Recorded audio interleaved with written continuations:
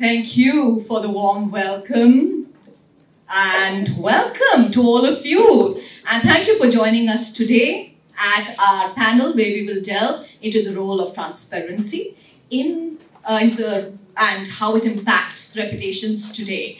So we would like to welcome again our very, very distinguished panelists. Thank you for joining us today. Our eminent guests, colleagues, and of course, my dearest students. Now, Dean Guha has already provided us with an incredible perspective on the importance of ESG today. Let's think a little bit more about it. Now, those of you who know me well, my friends, my colleagues, and of course, my long-suffering students, know that numbers and I don't always get along. We really aren't the best of friends.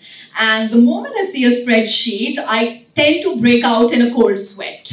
Yeah, that's me. And I work in marketing. So, yeah, you guys will understand what a challenge that can be. But no matter how cold they leave you, there are certain numbers the world just cannot afford to ignore anymore. Numbers like 4.6 billion. That's the number of human beings around the world who are already living in areas that are impacted by climate change.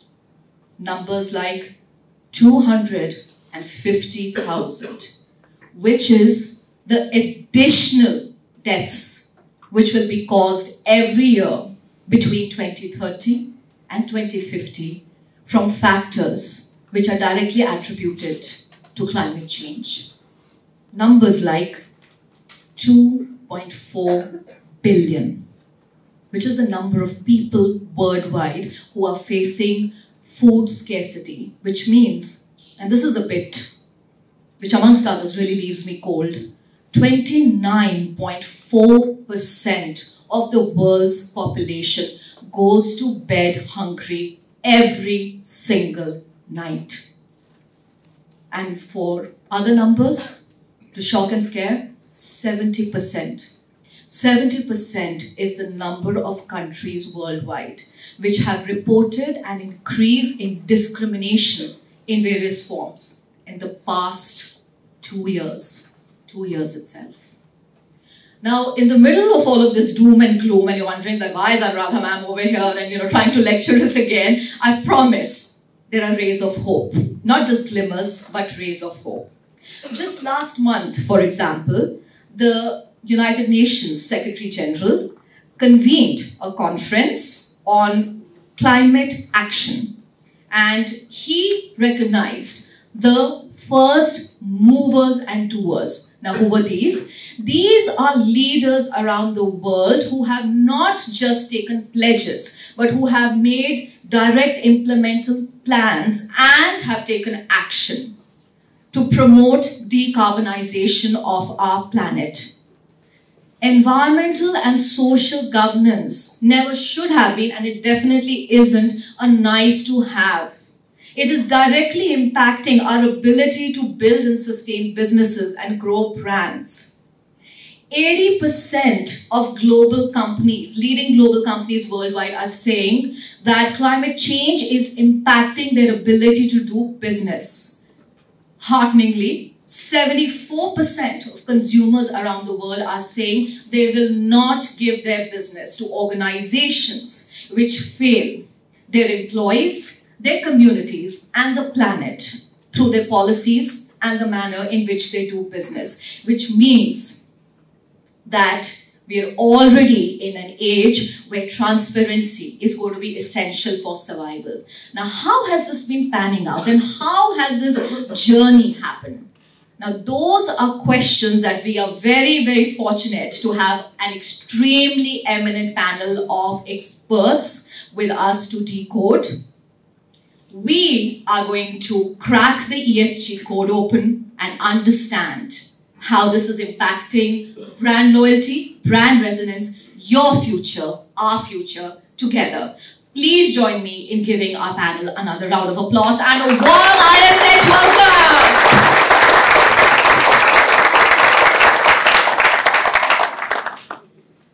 Rajiv, I'm going to start my panel with you. I'm going to start the question.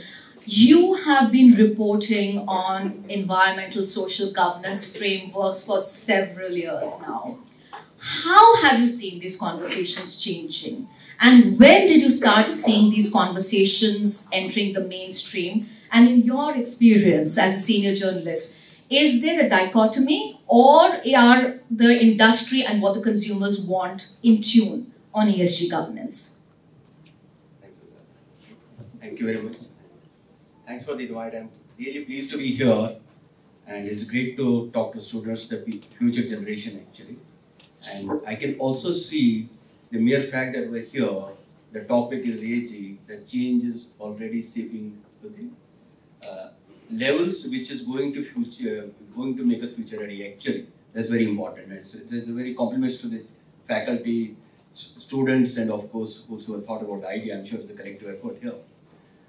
And second thing is that this is one inflection point that is coming to this level, but stepping back a bit, while ESG is what we know for last decade and a half actually, but it has been indirectly, directly there in different forms all through. And I would go back quite a bit that if we talk about charity, philanthropy in India, you can also link it forwards.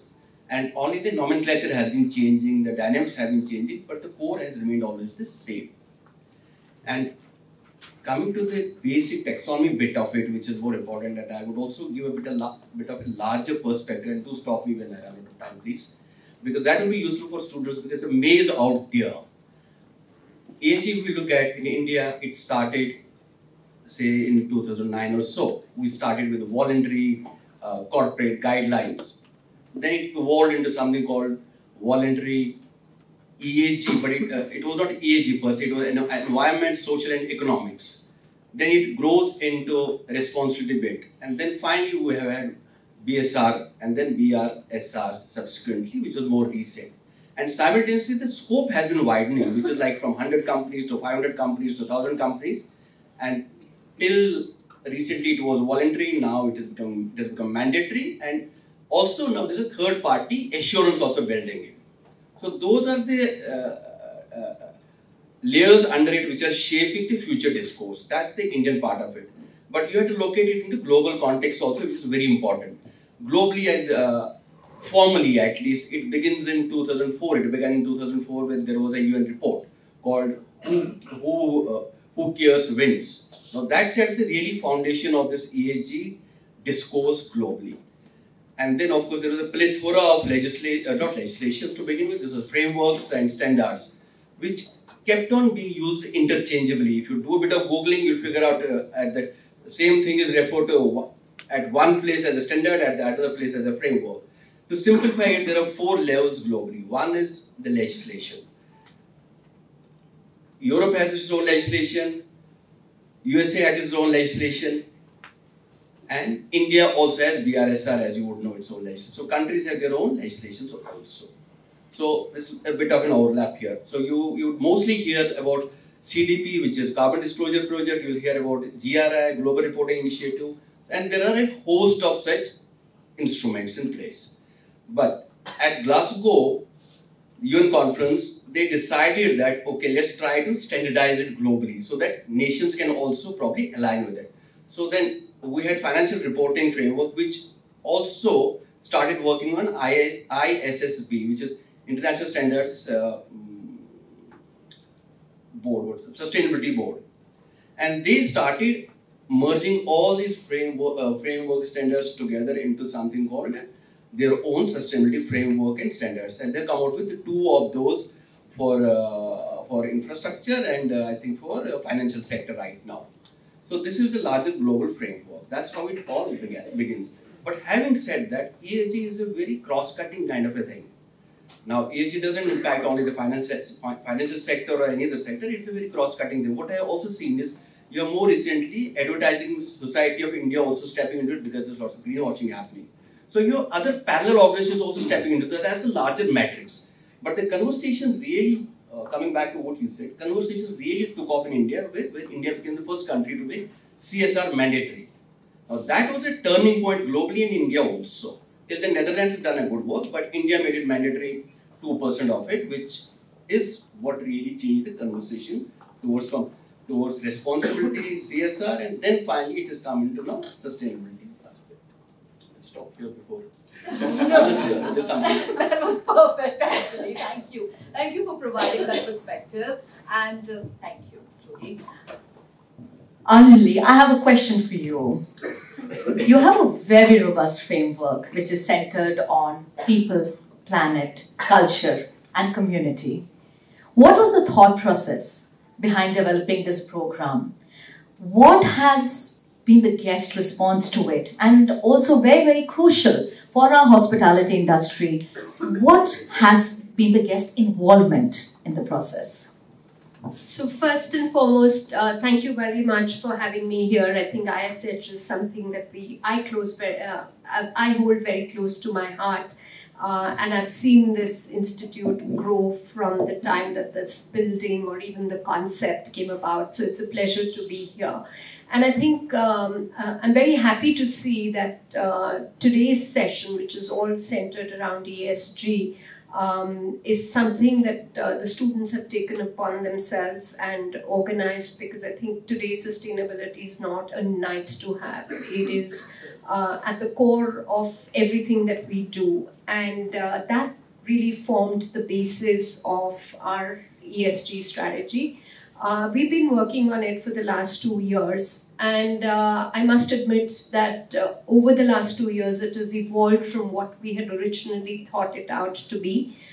We wanted to define pillars that are true and make resonate with what our brand really stands for, but also what resonates with our audiences, and thereby, I mean, I think Rajiv, you mentioned about and touched upon greenwashing. We didn't want to do greenwashing.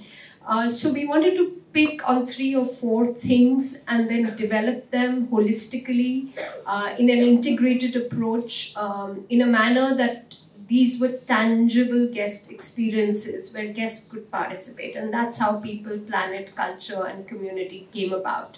I'll start with people, and I'll briefly touch upon each of these. For people, we are a people-centric industry. We all know that. And our industry has very, very unique challenges. I mean, there is diversity and inclusion, there is equity in the kitchens, there is working with women-only organizations, and actually these 3 are what we based our people strategy on. During Women's Day this year, we launched a campaign called Leela Empowers Her, which was actually the starting point of our people initiatives. We didn't want to start communicating around our initiatives until we were confident that we had data to back up what we were doing, and our guests could relate to what we were doing. And that's why we've not really gone out there and started our full-blown communication. But over the next couple of weeks and months, you will see this evolve. And 2024 is really going to be our year of communication around our ESG initiatives. When we launched Leela Empowers Her, we touched upon the 3 things. The first part of the campaign was I Am Leela, which was about diversity and inclusion in our own organization and how we nurture talent. I think ISH has been a partner for LEAD. You can see the amount of women who have participated in LEAD, and the idea was to develop future leaders and women leaders who could take on larger responsibilities within the organization. The second part of it was Chefs at the Leela. Many of the students here may be aware of that, where our objective was to promote equity in the kitchens. And we know that as an industry, that is a challenge that we all face. There is only 2% women in the kitchens when we all cook at home. And we wanted to create that platform. I'm happy to say that when we launched this campaign, we saw every brand emulating it. And it was really encouraging to see how the industry embraced that thought. Not a single brand left out, and they all started promoting women chefs. The idea behind our campaign was to collaborate with somebody like Rupali Dean, who's a well-known in the food industry, and bring in chefs, Indian women chefs who've made it big on a global platform, and use their experiences, their challenges, and have them narrate their story to our chefs and aspiring chefs industry-wide, so that they could be inspired to embrace kitchen as a career option. And the third part of it, which was Leela Empowers Her, was to work with women-only organizations. The tea that you see at the Leela hotels come from an estate called Jalinga Tea Estate in the Northeast, where we have 90% of the workforce there is women. The laundry bags that you see in our hotels are made by Jodhpur Mahila Graha Udyog, which is a completely 100% women-run NGO. Our bath amenities, which are manufactured by Kimerica, has an 85% women workforce. We're about to launch a beautiful collaboration where our flowers that we use in our hotels are going to be upcycled into creating incense sticks, which are infused by our signature fragrance. 95% of the workforce there is women. So we looked at organizations like these that we could partner with and thereby make a meaningful difference to what we believed our people strategy should be. And it was not about just us, it was about our community, it was about our culture. And here is just one example how people was brought to life. Briefly touching upon planet, we are all very, very much aware of the fact that LED bulbs or doing away with plastic in the rooms or using only glass water bottles. These are no more things that one needs to talk about. I think if brands are not doing that, they really need to go back and think about what they're doing. Our challenge was how do we take it a step further, and that's why the whole concept of circular economy, that's why the whole concept of, many of you may have watched Pariniti's wedding at the Leela Palace, Udaipur. The highlight of that wedding was the boats. Well, those are all EV boats. And that became a huge talking point. I think every story carried that boat. So as a lifestyle organization, we made that point.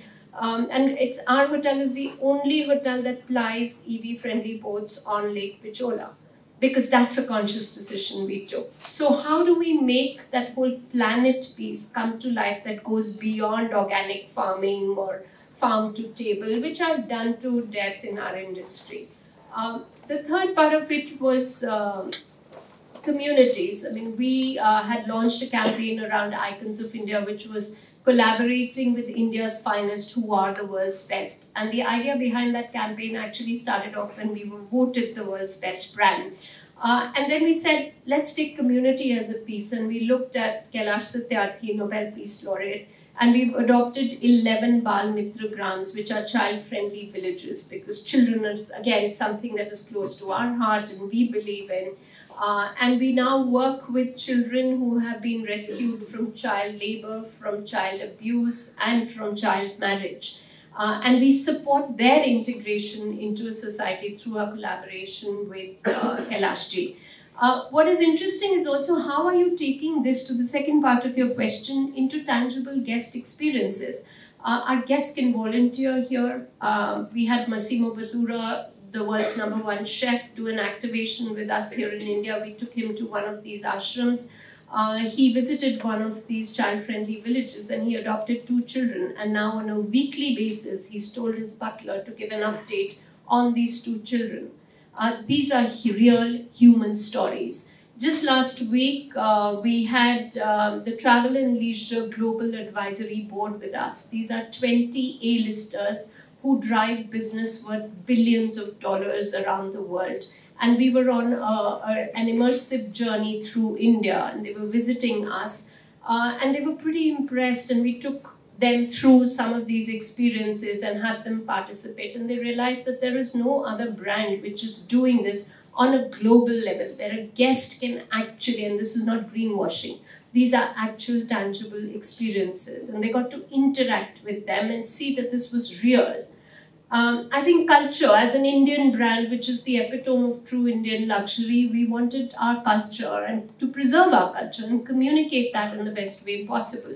So whether it's through our in-residence artist programming or a partnership and collaboration with Aman Elayan, where we do private concerts with them, or a concept like the ceremonial rituals that takes place every evening across our hotels, it creates a unique sense of place and introduces our culture and provides our local artists a platform to showcase what India really is all about. And I think that's how our the social and environment piece of everything that we do at Leela has been brought to life. The governance piece, and I want to briefly touch upon that, is a given. I mean, as part of Brookfield, we are a Brookfield-owned company. I think we have no choice. We just have to be transparent in our reporting. That's the way that we do business. We don't communicate that because it's intrinsic to who we are and what we do as much. But at some point in time, I think we are going to evolve to a level where we are able to communicate this as well. That all sounds incredible, as if we needed any more reasons to stay at Leela Properties. Well, we've got a whole lot more in addition to the ones that were already there. So we know we'll be planning our next holidays. Thank you. And for my young students here, the initiative we just heard about upcycling the flowers. This is not even hot off the presses. This still has to get to the presses. So you heard about this for the first time in a public forum, even before it gets to the press. So thank you for sharing that. I was hoping to be able to bring a few of these boxes today, but unfortunately, they've just arrived this morning. But I'll make sure that you get to see them. And actually would love your feedback on what you think about this. Thank you for that. Hima, question on the basis of a shared parent point. Mine historic, yours current. Now, I've spent a greater part of my career in the media and entertainment industry, where, of course, and I started in the era of TV first. And we, of course, now are multi-platform. But we often had these allegations of promoting the couch potato syndrome leveled at us, and that's something that I've battled a lot, right? And then that's a struggle for the gaming industry today. On the other hand, you at Bazi Games have started the Bazi Sports Foundation, where you are actually promoting an active lifestyle, promoting excellence in sports, and encouraging young people to go outside. Why start something like this, which some would say is actually counterintuitive to the interests of your business? If you ask me honestly, I don't think that's the way we look at it.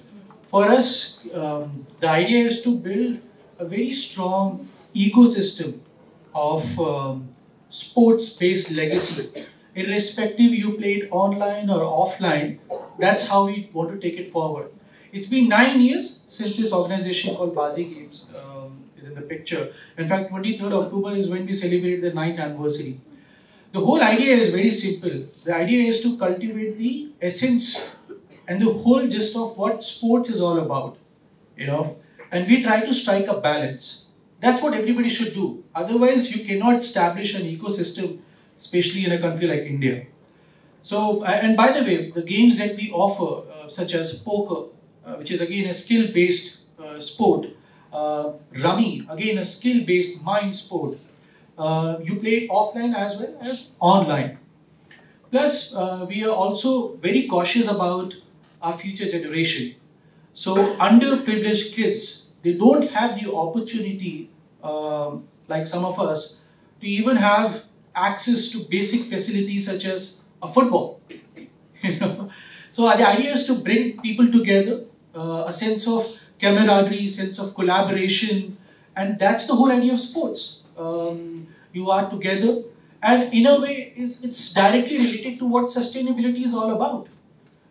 I truly believe that when you talk about business, there's one word that comes to my mind, that's sustainability.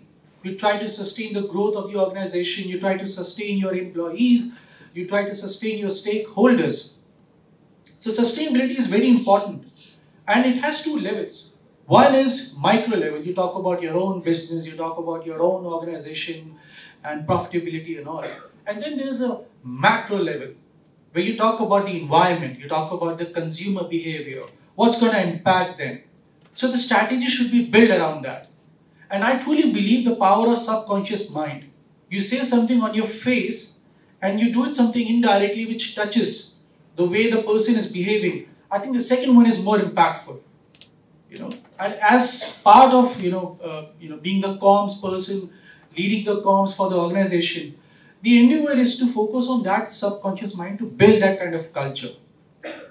Sustainability will not happen if you don't have people who truly believe in it. So that way, what we're trying to do, these CSR initiatives, is to bring people together. Not just those kids, but also our employees, the potential employees. And I'll tell you why it's important. It's old word, it's an old word, I don't know if you can relate to it, but I really love this idea called cool. Brand has to be cool. And in today's world, you can be cool if you are sustainable. You think about the world. I'll give you a recent example. I think many of us would know this brand called Apple. Okay. Show of hands, anybody who doesn't? Yeah, no, we got this. So Apple has launched a new range, iPhone 15, 4 devices and all.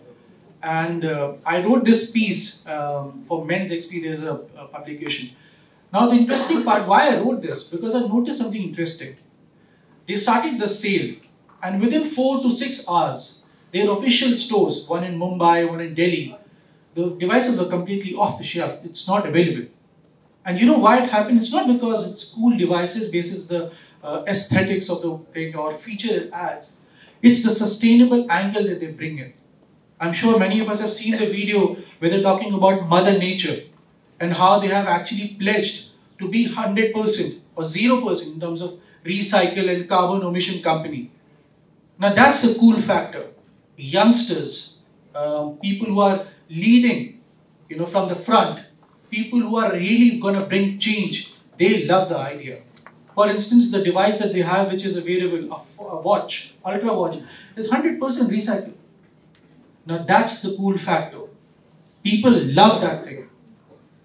And I think it makes sense. So that's the whole idea. I hope I'm making sense of what I'm saying, and I hope I've answered your question. You have, and you've actually given me a follow-up question because I'm going to pick up on something you said about bringing people together, because communities in your industry are very important, right? So is this focus on sustainability, which is also the new cool, right? So is this focus on sustainability also helping to bring player communities together? Oh, absolutely. If you just be a little more careful, sensitive, and try to enlighten the sense of, you're giving back to the society. You are trying to be sustainable. I think player relations and, the gaming community and the players, they really, really come forward. I'll give you an example. We have this interesting property called NPS. It's basically India's largest poker series called National Poker Series. It happens every January, between January to May period. And what we did last time, I think this January, is to have a really gala event. And we had none other but Mary Kom coming over. Because she truly believed in the idea of skill-based sports. She said, okay, I don't, no money, nothing involved. I'll just come to encourage these sports, these players. And going forward, our intent, we made a gala event. Like really lavish, everything exotic, beautiful. Unbelievable stuff. It's been 21 years I've been working and I don't remember seeing something like that. Now the idea is to take it next step, because I see a lot of players over there, they somehow directly, indirectly mention about bringing that cool factor of bringing something sustainable. Try to use recycled products when you put lights or decor. We're going to do that. We're going to do that. And I think that's where sustainability comes in really handy. And if you add a bit of gamification to that, which I feel is a must, everything should be gamified, because that way the engagement, the excitement is alive. So keeping all those things in mind, I think, the player relations, the people who are winning tournaments, if they are more participative and encouraging that way, I think it makes a lot of sense. We are trying to do that. Let's see. We're looking forward. We're looking forward and we're following with a lot of interest. Now, one of the key things that's clearly coming out from the panel is, of course, the critical importance of an effective communication strategy when it comes to building our ESG programs. Pranav, you worked with a diverse array of blue chip brands, including in the travel and hospitality space. On the basis of your engagement on behalf of these various brands, with these various brands, can you share some insights on how do we build an effective communication strategy? How do we reach our diverse audiences? Yeah, sure. I mean, I can go on talking about this all day. But I think just to step back, I think for companies, when I consult with them now, I think an effective ESG strategy is not something that is, like a must-do. It's just part of the course now. And I think to the earlier point about the Apple pull because of the Mother Earth, video, I think it's very well documented now that Gen Zs, and including the folks in the room today, are willing to pay a greater premium for companies that are making their products more sustainable. Essentially, because of increasingly woke audiences, so people definitely, so I think companies realize that. So I think when, from their vantage point, I don't think it's just about, being compliant, but I think it also makes good business sense, right? So I think there are multiple things that, companies are doing today when it comes to, ESG. I think we spoke about CSR earlier. I think that was sort of the most in its rudimentary form in terms of what, being a good corporate citizen looks like, but now it's a very complex environment, when it comes to all of those three components of ESG. So I think we're seeing a very marked shift in all types of organizations we work with, including in travel, across other categories also. And these are all brands such as, for example, I can't speak, for those brands, I can only speak as background. So for example, with Booking.com, I think, they're one of the most innovative brands in this space. And they also realize that the whole credo that they have is the fact that they don't want to make just, traveling simple for everybody, but they also want to make, the whole travel experience and the earth as being something more enjoyable and sustainable for their travelers and customers, which led them to drive a lot of innovation around the, the travel sustainability index, for example, which came about the fact that there was a very interesting insight that they had was the fact that in a survey they did, about 76% travelers said that they would like to make sustainable choices, but about 47% of them actually said, well, but we don't know how to find these sustainable travel options, right? So that sort of, sparked off a framework of sorts where they identified, based on an organization called Travelist, which is an independent survey that hosts and hotels can do, which allows them to rank their, place of stay or their asset, on multiple fronts, including, water consumption, greenhouse gas emissions, for the environment, community, how you enabling more employment and things like that. So they sort of put this badge out there, which just makes it very easy for travelers to make those sustainable choices. So I think, and again, I think to Anjali's point, we saw a very robust framework across people and the planet. Similarly, in the work we've done with Accor, for example, they also have, something called Planet 21, which really puts, the environment center stage and people center stage. And it's really built around people, communities, and the environment. So they're working with hotel owners, partners, employees, to essentially have more sustainable practices in hotel operations, making the place of work more equitable from a people perspective, and essentially making sure that they're driving very strong awareness across the board. So just kind of putting it all together, I think from a communications standpoint, it is very vital to be seen as a organization that understands the role they play in the community at large and their role, for what they're doing for the planet.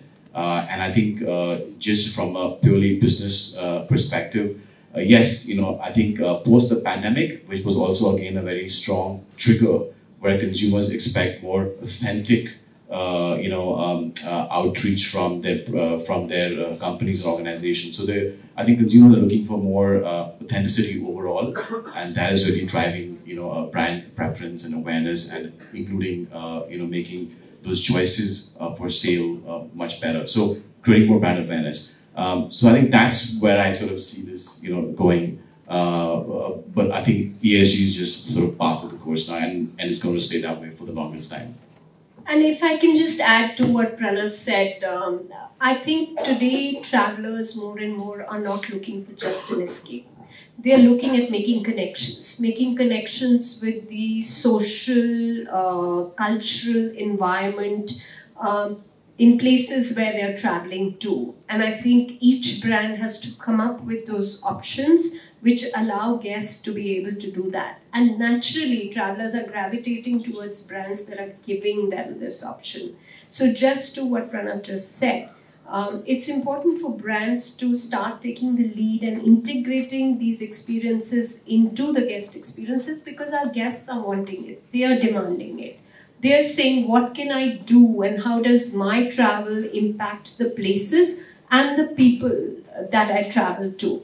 And how do I interact with them? And unless we give them those options, I don't think we're going to be able to take the lead as we believe we have in the past. I'm going to pick on two very important words that both of you have used, and that's community and connections. And it's really interesting what's coming out of all of these discussions is the fact that sustainability is now also about community building. It is not a flash in the pan. It is about engaging, understanding their needs. And like you guys said, a lot of it is par for the course. However, is that how everybody believes the world is going, and where are we from a public governance perspective? Adib, I would love to get your perspective on the public governance piece. Specifically first, if you could share some insights on the basis of this very extensive work you've done in the domain on, are we on the same page when it comes to policy formulation and implementation? And if there are any gaps, how do you think those could be fulfilled? How could those be bridged? Are there learnings for India from other Asian markets or other global markets? Okay, thanks. I'm audible, right? Okay, great. So let me start by complimenting everyone. I think everyone's looking really sharp today. And I was quite overwhelmed walking in. I was like, okay, I hope I'm looking sharp today. But yeah, Anuradha, I think, you've asked many questions actually, and I don't know where to start. I'm going to feed off the energy of my panelists and just put one more point. My fellow panelists spoke about how consumers are so now in tune and wanting sustainable products and ESG, right? I represent a number of medical device companies, right? Roche, Abbott, Johnson & Johnson. Now these guys are making machines which you will never know that they are, right? They're CT scanners, they're dialysis machines, stuff that check your, blood level, so on and so forth. And they sell to the hospitals, right? So you don't know which machine you're using.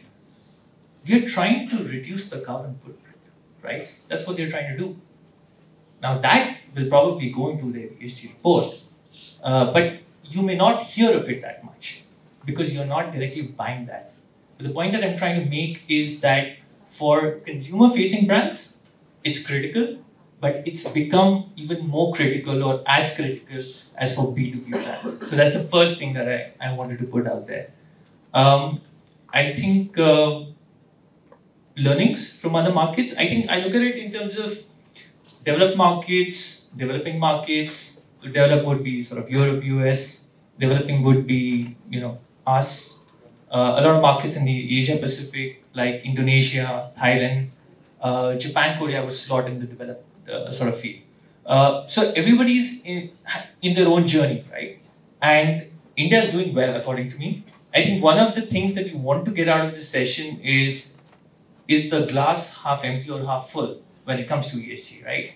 And when I look at it from an India perspective, I think it is full, half full. So there's always room for improvement, right? And Rajiv can qualify that because I think what Sevi has done is phenomenal. What worries me is that beyond the 1,000 companies, how does it then pan out to the larger companies, right? In terms of reporting, how does it pan out to domestic manufacturers who sometimes, to be honest, I've spent more than a decade representing multinationals, and I can tell you that there is a difference when it comes to ESG standards, reporting between domestic manufacturers and multinationals, right? They look at it differently. Because for ESG for multinationals is about 50, 80 countries. For domestic manufacturers is one country, India. And not every one of them is planning to go global, right? So we have to look at that. Plus you have the unorganized market as well. So I think we need to look at it at various levels. But certainly there is a lot of effort that has been put by the government. I don't think the government has all the answers. Let me tell you, as somebody sitting with these corporations day in, day out, they don't have all the answers too. They may seem like they don't, right? And the reason they don't is because if you have 10 companies sitting trying to understand what is the best way of reporting on ESG, what is the best thing to be done on ESG, you have 10 different answers. Now, how are you going to put a common standard to it? Reporting is something after. Outcomes are something after. First, you need the standards in place. Before that, you need to define how your products are going to conform to those standards. So it's a journey. It's a long journey which starts from really thinking about ESG to having your products which are sustainable to then reporting on it, right? And if I just want to feed off on one comment that was made by Mark, which is very good about Apple, right? In my earlier organization, I used to consult technology companies, right? And one of the things that was so interesting was we keep talking about recycling. And they said, look, Adil, we need to move away from recycling to redesigning. How do you make products in the first place which can automatically be recycled? So the conversation has really gone to that level. There is a lot that India is doing that the world can learn from. Mandatory reporting is still not there in US and China, by the way. Only 29 countries actually have mandatory reporting according to a study. So there's a lot that the world can learn from India, but there's a lot that we need to learn from other markets as well. And I think, yeah, so I think that's where the situation is. If I can just add to Adik's point, I think the reporting piece is very complex, as he just pointed out. And I think for companies going forward, and those are also in marketing and communications, it's going to be a tough job to keep up and figure out what kind of reporting and metrics should be in place. But I believe there has been some moves by the International Financial Service Standards, IFRS, towards a ISSB, which is the International Sustainable Service Board, right? Where they're trying to make reporting on ESG a little more sort of templatized and standardized. So I think companies and marketers have to keep abreast of all of those to make sure that they are compliant from those kind of industry standards. So I think there is some move and some shift in making sure that there is a uniform reporting framework in place. But this is a very complex space, so I'm sure it'll keep evolving. Quick question from a panelist. Absolutely. I'll take this opportunity. I can't stop the reporter in me from asking. So there's a recent KPMG survey, which of course every survey keeps on saying that more and more people want to do ESG, more and more stakeholders want it. But there were two interesting things there. One was that one of the biggest apprehensions CEOs have is how to communicate the ESG story. That is where they're stuck actually. Now I have the communication experts here, probably you may have some answers there. That's one part of it. Second is, of course, more and more consumers want companies to be ESG friendly, but at the same time, 15% of the consumers are really concerned about the greenwashing rate. So we can keep greenwashing out right now, but the first thing, how to communicate the ESG story. There are lots of stories out there. Yeah. The standards may be evolving, it will take time globally in India also. Everybody is learning actually, everybody is in the same bus here. But I guess the communication bit has to be a bit in the lead. So how to do that?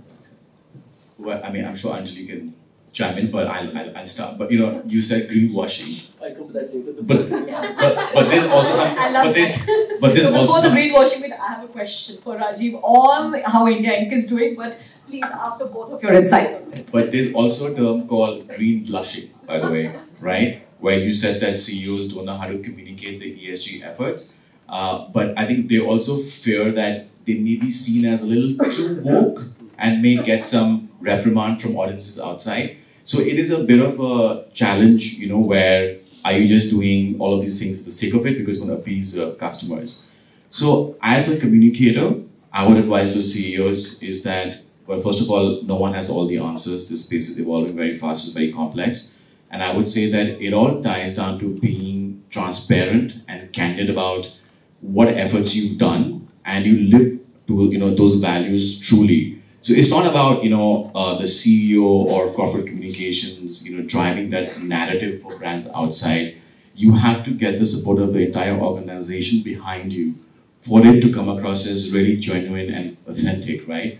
That's when, so I think as a brand, you have to see what are those values that you align to and what kind of specific initiatives, tie back to your making your business more sustainable and then get the heft of the company behind you. So I think the idea is to be transparent, candid, and definitely not over communicate, but definitely communicate on where you're heading with this. I think that's what builds trust amongst consumers. So I think that's a very, very valid question. And honestly, it is not easy. And I can tell you this because for the last 2 years, I've been struggling with it. When do we start communicating? How do we start communicating? Do we start building our vision first and then start building on the messages? Or do we start doing what we believe is right and do it in bits and pieces and then build the larger bring the pieces of the jigsaw puzzle together? And it is a chicken and egg situation. But I think one thing that we all admit is that this is a journey. And this is a journey that we are all embarking on. We are learning as we grow. It is about trust. It is about authenticity. It is about transparency in order to be able to build that trust and credibility. So as long as you have stories that are real stories and you have data to back that up, it doesn't matter whether you're waiting to communicate your bigger vision and then the stories that supplement it, or start communicating your stories one by one that builds your larger vision. And I think for us at the Leela, we've adopted the second part of it, which is start communicating your smaller stories bit by bit. And ultimately, you will see a pattern and you will see what the larger story needs to be. But it is a story that needs to be communicated. It is a narrative that you can't shy away from because people are asking for it, you believe in it. And if as a brand you need to build your own credibility and equity for your brand, then you just have to be true to what you're doing and communicate to the best of your ability. But it is a real challenge. I completely agree with you there. Can I just add one bit? Of course. So, sir, if I'm not wrong, your question was around that. How do you measure the success? No, it's about communicating. How are you going to communicate effectively? If you particularly look at PSUs, wonderful work they're doing, but they just speak on their websites. So let me draw some ideas the way I'm working.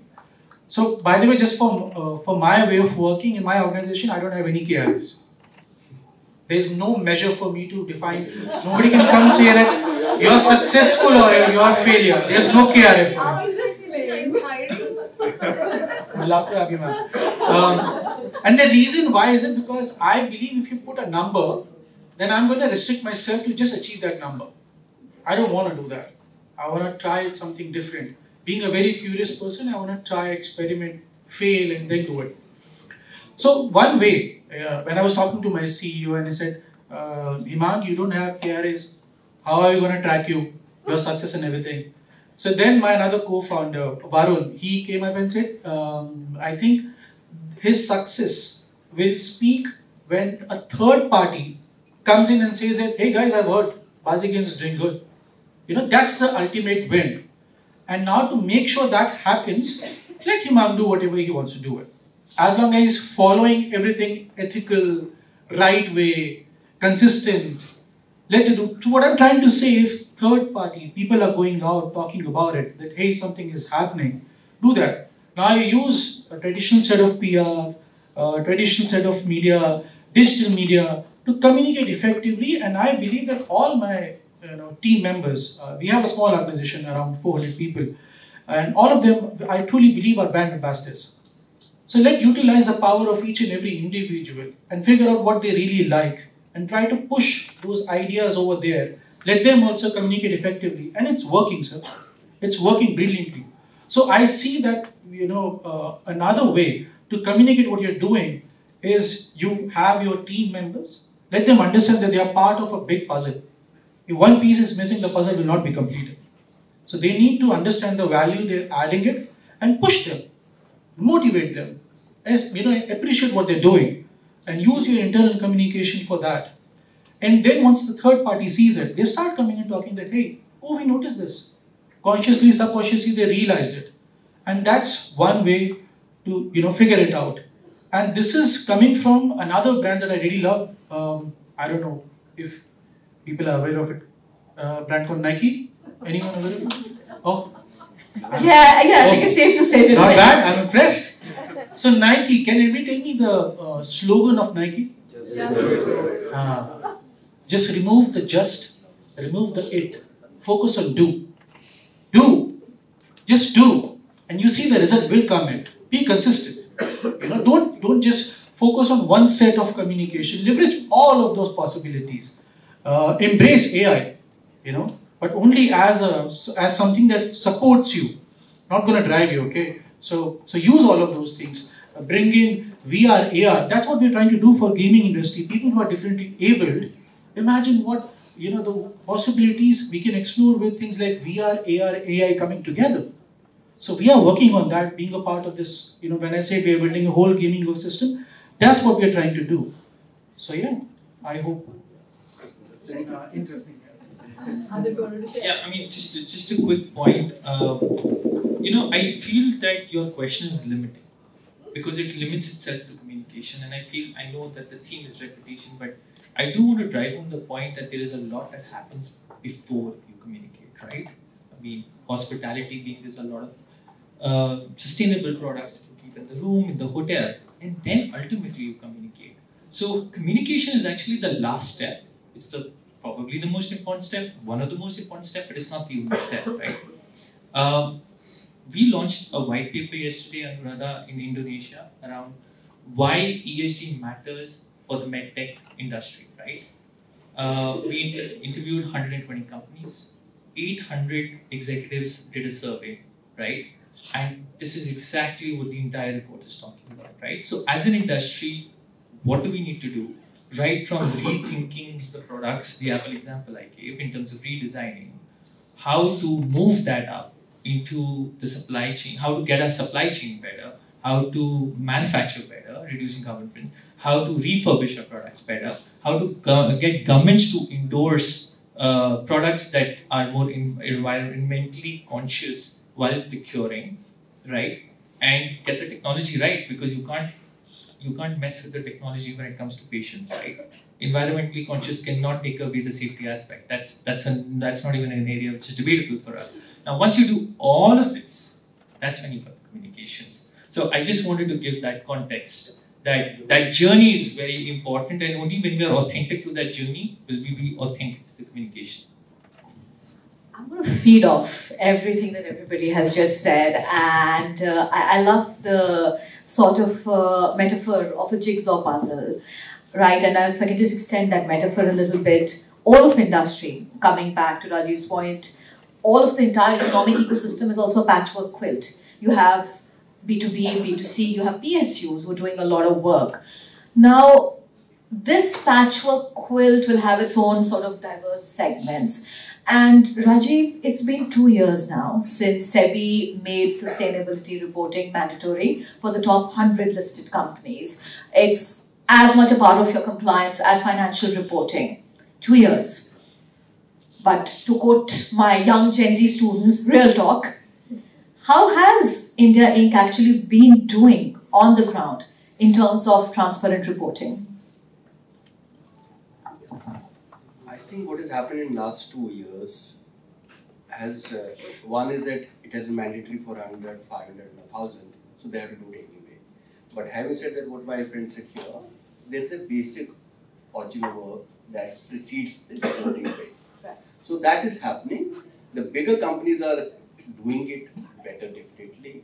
The guys who are exporting, they have to do it because now carbon tax is also coming into play. So they're doing it. Now the challenge is what came across is that challenges in India is SMEs comprise the largest chunk of the companies. Now these guys have multiple challenges. They have challenges financial, technical, and also they don't have the bandwidth to do this. Now the ones out of them which are aligned with the MNCs who have a global interest in business, they are getting a bit of capacity building, training, a bit of support also. And those are the guys who are the first ones to be aligned with it. And SMEs per se doesn't mean only smaller, round the corner shops. SMEs can be big also. So those guys are getting aligned. They have to do it mandatorily because they're into exports essentially as part of the supply chain. I was really happy to know that, okay, our friends from Leela are really looking at women-centric enterprises, which may be smaller, but they feed into the supply chain at the end of the day. So those are very important things. Those are happening as has come across. It's a very evolving kind of a domain. Everybody is learning, and also it's getting fine-tuned also. So it's very difficult for everybody to keep pace with it. And also it's like what the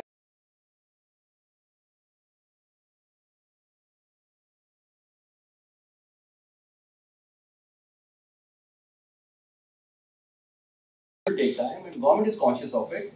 Government is putting lots of efforts. CIDB is putting lots of efforts here, and also the associations are putting some effort here. So it's a matter of time only. We have to do it, and one thing is non-negotiable is to be done, and how fast the ones would be doing would depend upon whosoever is aligned with the global chain. And reporting is a bit of a challenge because reporting is also evolving, changing constantly. Right. But having said that, if the basic work is there, it's only a question of data points at the end of the day. And there are lots of e-tools which are coming up which will help them to keep dynamically aligned with the global emerging framework also. If their work is in place, it's not going to be difficult to keep on realigning with evolving formats. It's a challenge. It takes time, effort, resources. But it's to be done. And it's a constant work in progress. It's a work in progress and going for years actually. It will be. I mean, decades actually. Absolutely. If we are to leave our planet. It would be there, it may change again, you never know. So it's a changing world. Because our environment challenges would also be evolving at the same time. Now, one of the things that's really coming out very clearly from all of the insights, and it's actually very heartening for all of us to listen to, is the fact that a lot of this change is also being driven by our guests, by our consumers. Now, this is a question which is going out to everybody on the panel, actually. Please feel free to share your insights. One of the things which I think one of the biggest opportunities and challenges for us as brand builders, as communicators, is the challenge of multi-generational marketing. Now, in the luxury segment, in the gaming segment, across industries, we find that there are these multi-generational consumer groups, and the needs and the demands of my young friends in the Gen Z to all the way to the baby boomers, which would be my parents' generation, are very diverse. At the same time, all of them are very key audiences for us. How then, especially considering that from awareness building, right till providing them the responsible products and services that they're looking for and their varying definitions of what constitutes responsibility, how do we reach out to these very diverse audiences, and how can that possibly help us turn maybe a brand agnostic guest into a brand evangelist? This is open for the panel. Okay, I'll go first.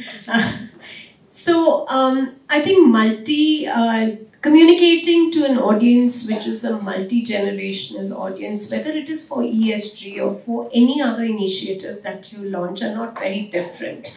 I think the millennials today, you talk about Gen Z, you talk about Gen Alpha, for them probably sustainability, planet, these topics resonate more than a baby boomer like myself, for whom probably it was more about social impact. Those are the subtle nuances of what matters to whom. But I think at the end of the day, everything matters to everybody.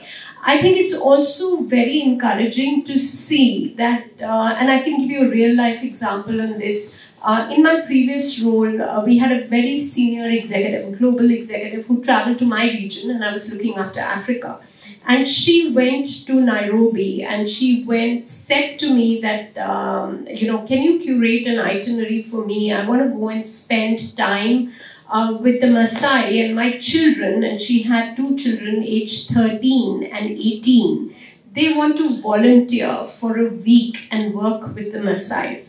So we organized something for her, and she, instead of spending 1 week, landed up spending 2 weeks. For 1 week, she worked out of Nairobi while her children volunteered.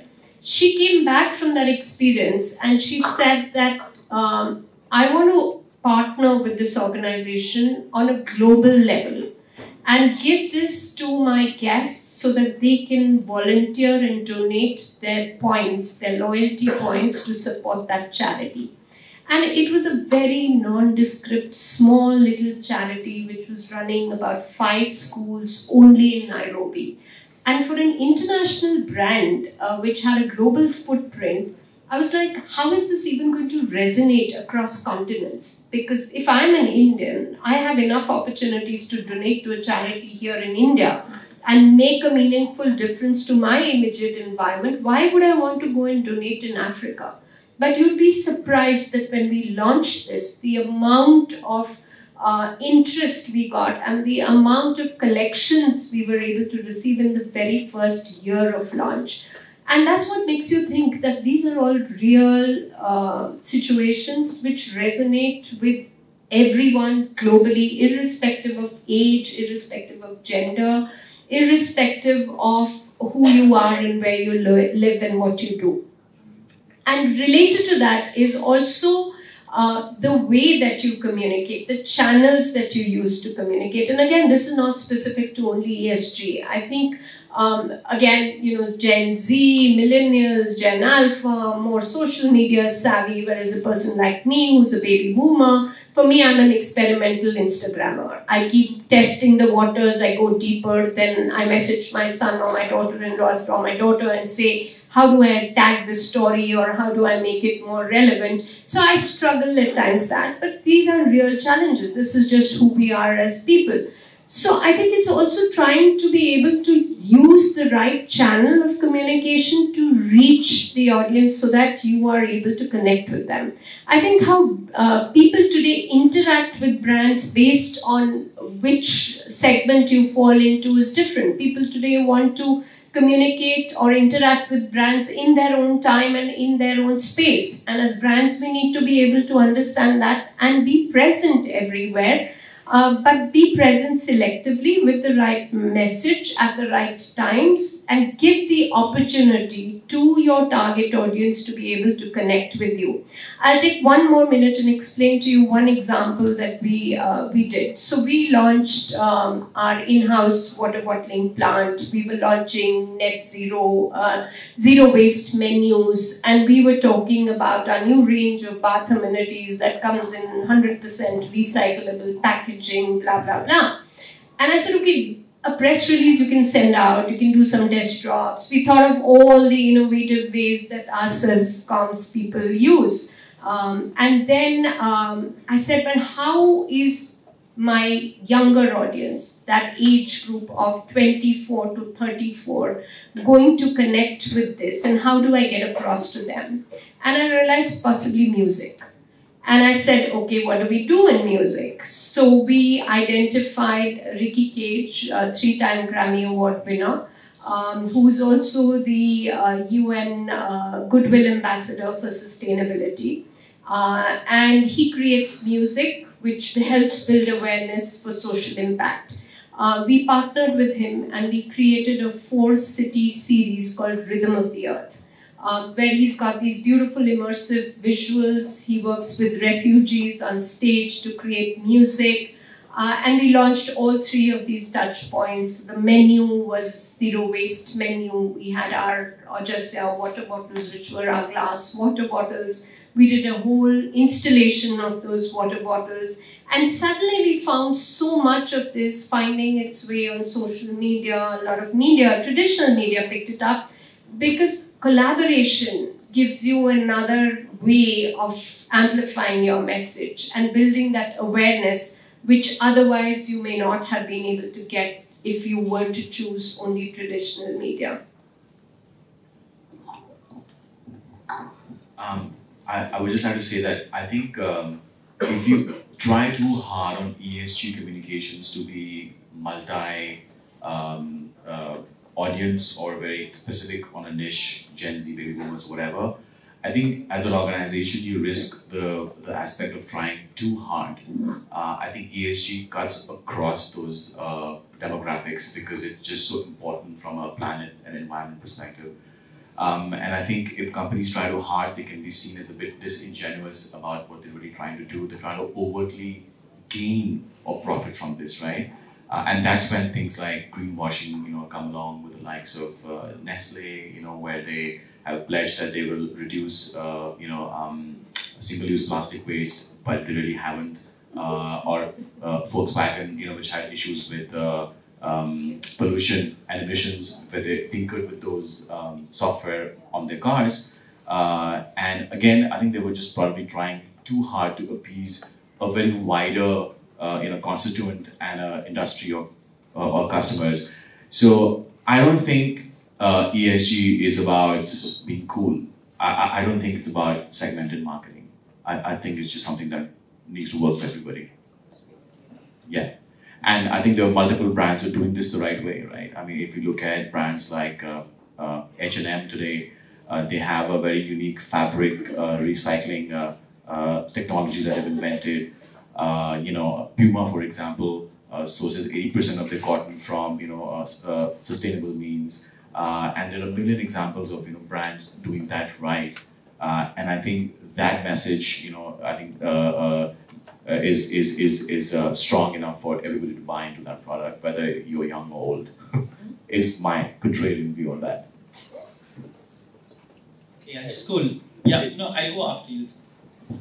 I think one of the simpler ways of approaching this is multi-generation, as you said, is look at your family essentially, probably parents, children, and yourself.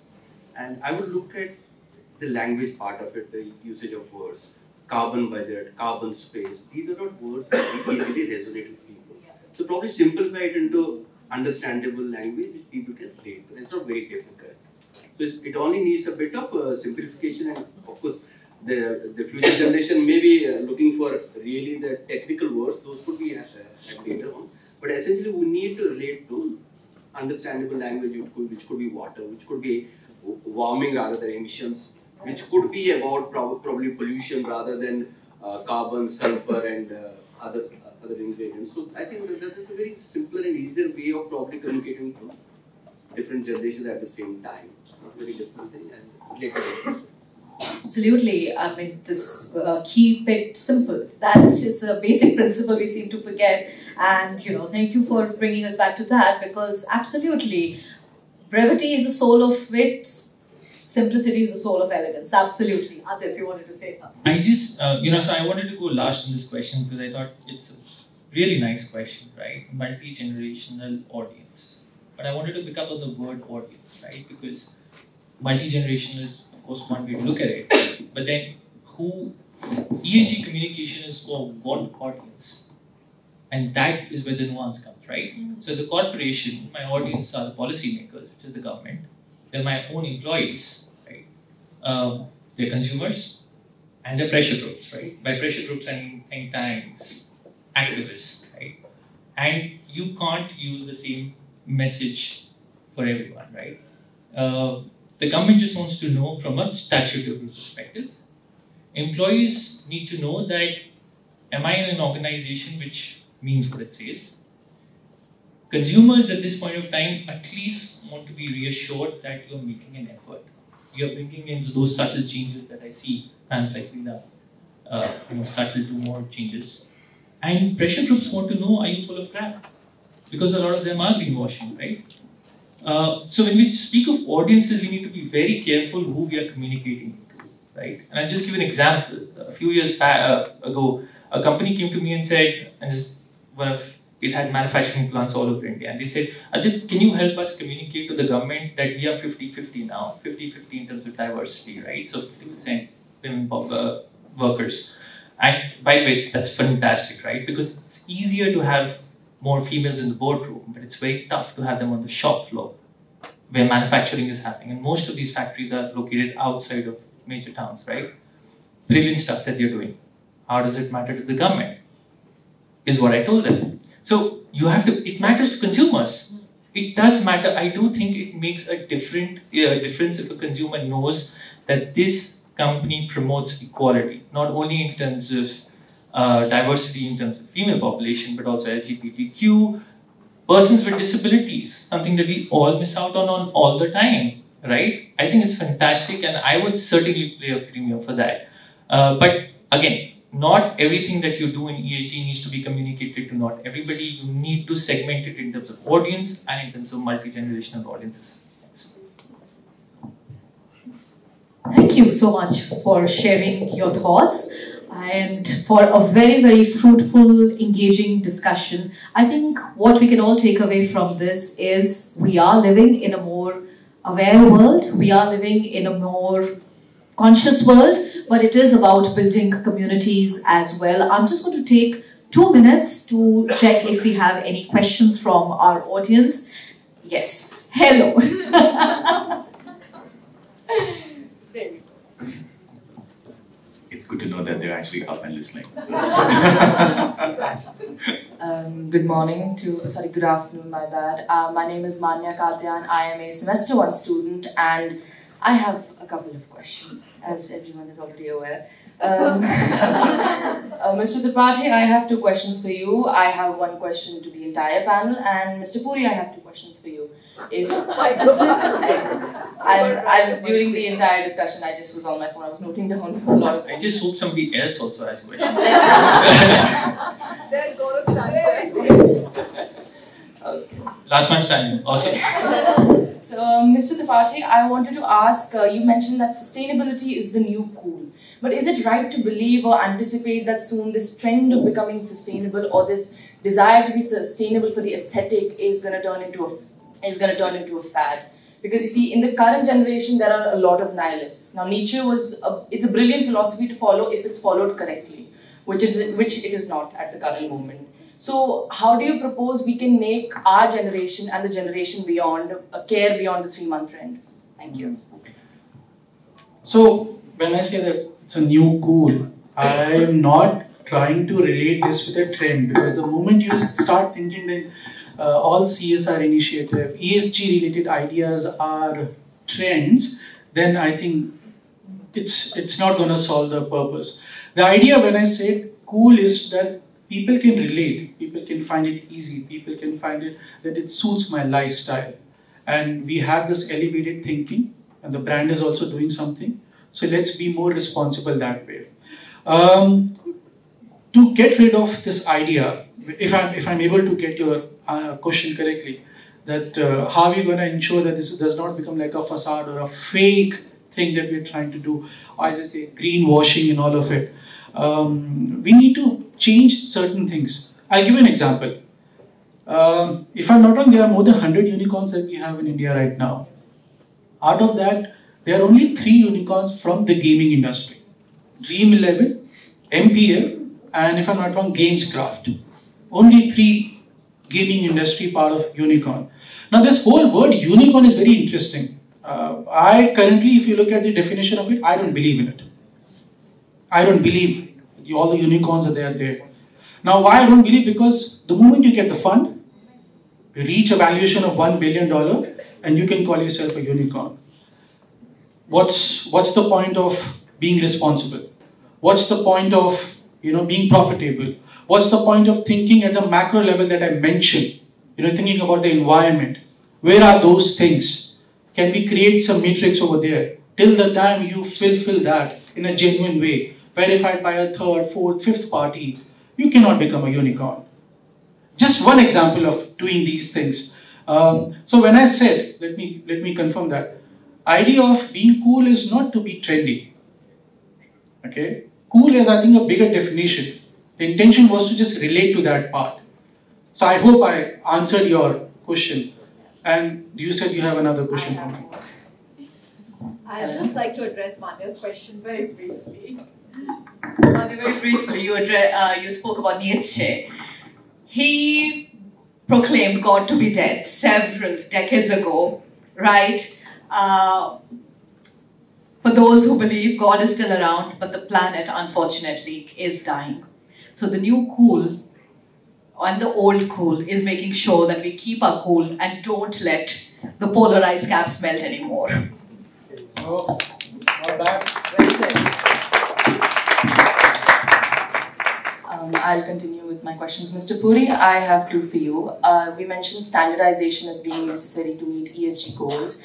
Is a strict standardization the best way to conduct these ESG goals if there are levels to how much a brand can contribute? And there is also another factor. How does a business be, let's say, sustainable, provide to the environment, be what it has to be, to the extent that it does not overextend itself or as a business fail, because there are a lot of places, a lot of brands and businesses who were in the womb, who wanted to contribute but could not because they overexerted themselves. Second, I wanted to ask, taking an example from the Kyoto Protocol of 1997, like India has with relation to carbon emissions and how much they contribute. I wanted to ask the necessary bare minimum for standardization of ECG, it is based on whose perspective? Thank you.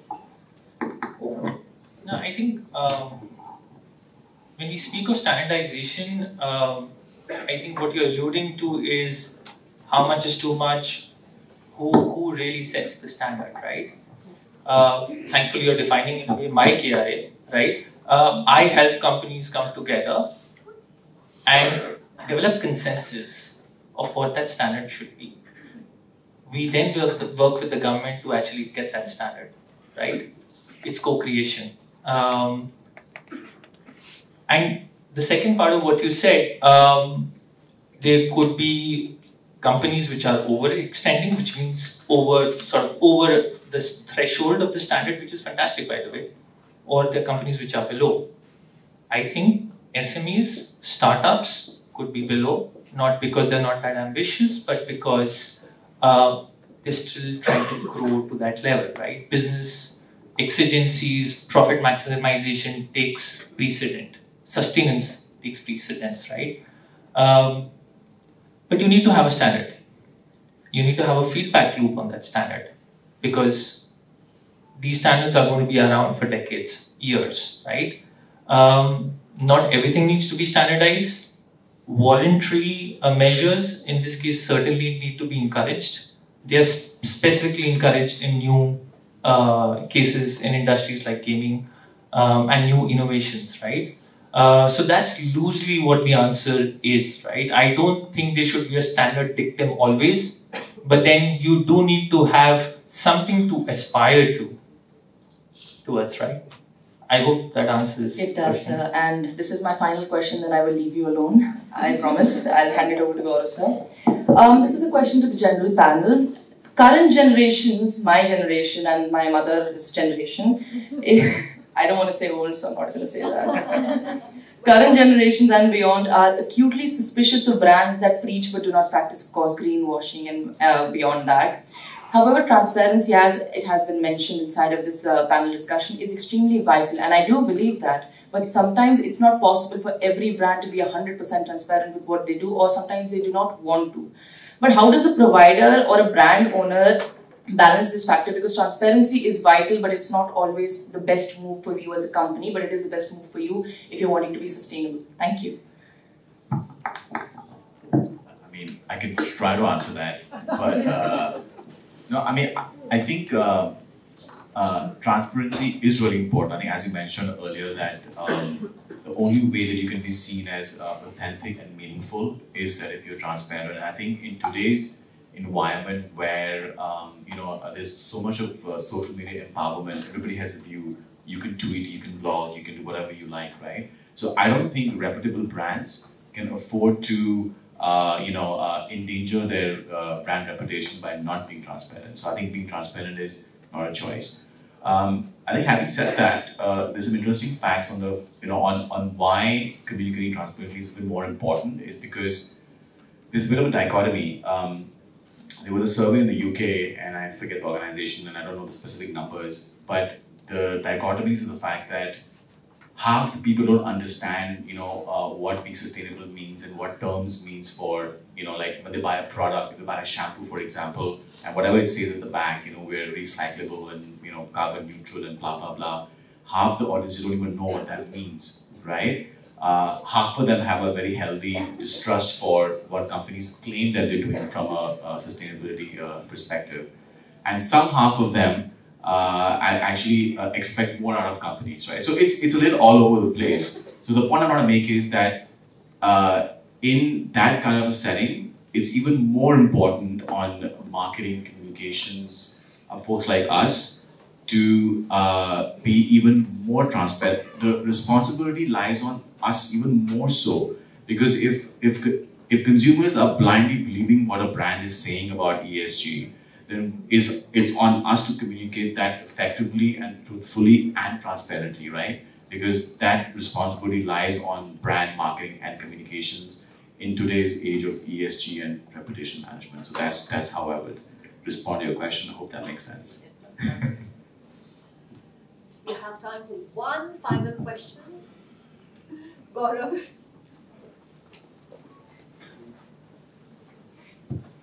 Okay, good afternoon. Such a beautiful discussion, and I'm glad to be a part of it. I serve as a facilitator here, and ESG is built into the subject that I teach called facility management. And semester 5 students are here, and they've been through the ESG reports of companies like Lemon Tree, Infosys, Unilever, and many other FMCG companies. And they are a long read, very, very difficult to comprehend.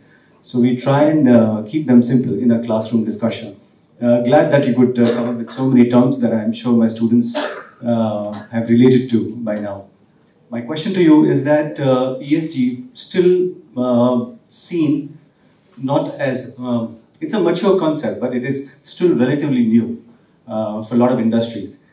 Is government, especially in India, have they been able to set standards in advance for companies to follow, or is it the companies, like Mr. Adipuri just mentioned, that they have a collective approach towards setting standards? Is government acing it? Are they ahead of the game, or they are following what industry is telling them?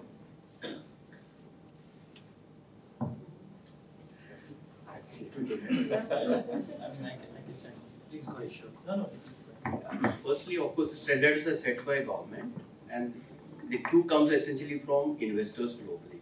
That's what drives ESG essentially. And the standards are set by a multi-stakeholder kind of a effort, where you have financial institutions, you have RBI governors, worldwide central bank governors.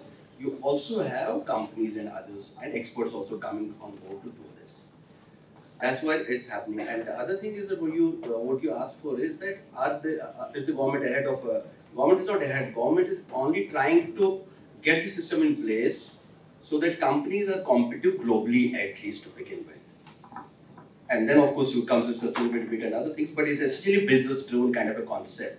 It's not a mature one. It's evolving yet. It's pretty young actually. So it's evolving, and government is also learning, and SEBI has stepped in very proactively here, and which is commendable actually, and they have been really taking it up in a gradual manner. You had 100 companies first, then 500, then 1,000. You had voluntary disclosures. Now there are third-party assessments happening here.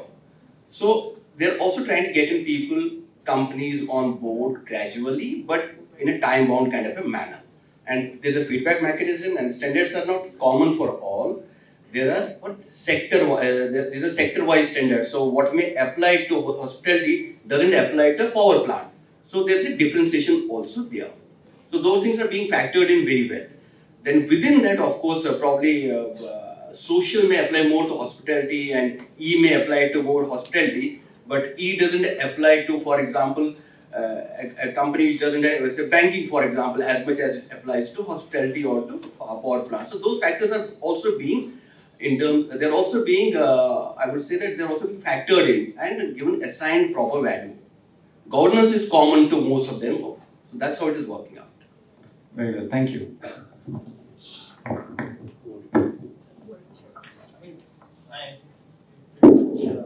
Pretty much sort of said, and that's what I just want to echo, that top down definitely SEBI is doing great work, but it really comes to the sectors and products everybody has their own journey, right? Power plants, energy, technology, healthcare, they all need to have their own journey, and all of those journeys will be different. Same would be the case of multinationals based in India, domestic, SMEs, unorganized sector. So it's fragmented jigsaw puzzle, right? That's what we spoke about in the beginning. So. Unfortunately, we don't have time for any more questions, but our wonderful speakers are here for a while for you to catch up with later on. Please, can we have a round of applause for their insights?